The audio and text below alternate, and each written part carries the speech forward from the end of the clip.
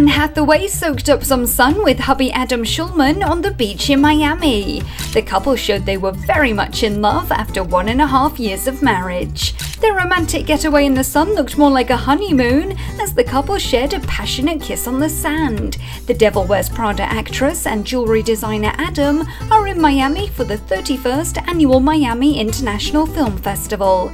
The couple seemed to be enjoying their time in the sun as the 31-year-old laughed with her beau and embraced the former producer on a sun lounger. After the PDAs, the pair cooled off with a dip in the ocean. Anne was keeping things modest despite her incredible body, layering her black bikini with a cute pair of pink shorts and a long-sleeved white tee. Of course, with her impeccable porcelain skin, it's no surprise the Oscar winner topped off her look with a big black pair of shades.